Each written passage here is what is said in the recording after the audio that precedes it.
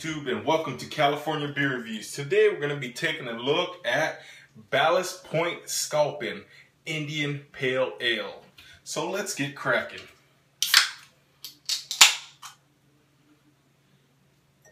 This is a beer that I'm very unfamiliar with just because of the price. I never really tended to pick this one up in particular just because of the price. I'm one who likes to buy beer at a bargain, you can say. But I noticed Eric from Massachusetts Beer Reviews really enjoys this beer, so I thought I'd give it a try. As you can see there, it has a nice foamy head. Has kind of a copper appearance going on with the beer itself. It has a really strong aroma that I'm catching even though my nose is not near the glass. So let's just get on with the smell and see what we're smelling with this beer. Right off the bat, I smell a sweet hoppy smell with a combination of kind of a grapefruit smell, grapefruit peel, or maybe even an orange peel. It's pretty hot today. Yeah, it smells actually really good. A little more sweeter than I noticed with a lot of other IPAs that I have tried in the past. So let's get on with that taste.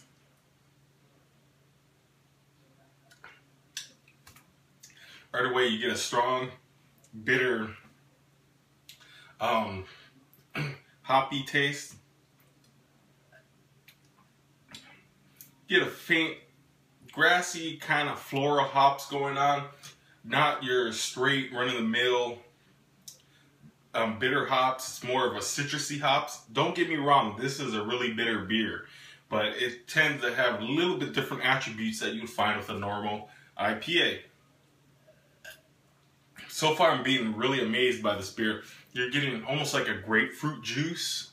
You're getting like a grapefruit juice with like maybe a hint of the orange peel. There is some malt present.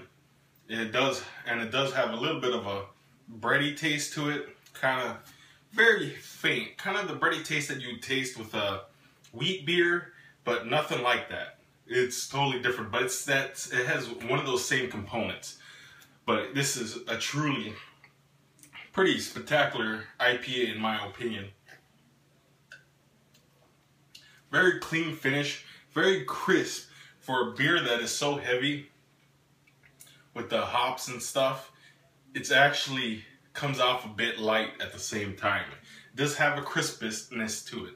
I still wouldn't say this is summer grade beer. This is not something that you completely want to session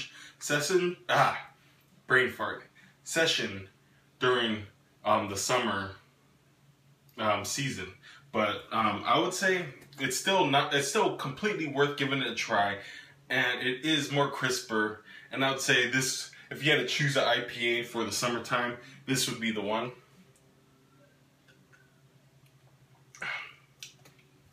So very sweet, citrusy hops. We've got a decent amount of malt that contributes to the beer. You got a grapefruit flavored taste coming from it, which I think is mostly contributing from the hops, and it's just all the components together is kind of making that grapefruit flavor. I think I even remember Eric from Massachusetts Beer Reviews saying that he tasted a grapefruit flavor. It was like grapefruit. And that's what I'm getting here. And yeah, it's just a really good beer. I say you guys check it out if you can get it on sale. They have it at Costco for $31.99 for 4 6-packs. You get the Sculpin, the regular Pale Ale, get the Big Eye, and the Long Tail, which I think that's a really good deal. Guys, check that out. Normally they're about 14 bucks a 6-pack, so you're really making out if you can find it at your local Costco. So I say give it a try. And oh yeah, my rating. I would have to give this beer a 4.8 out of 5. This beer is just that good for a craft beer. So I'm not normally one to give it a craft beer a high rating like this, but it really has a crisp taste with that craft beer taste that everybody knows to love. This is a good beer for people who are into craft beers. It's not the hoppiest craft beer I have tasted, but it is pretty hoppy. So I say check it out. But until next time, YouTube, thanks for watching.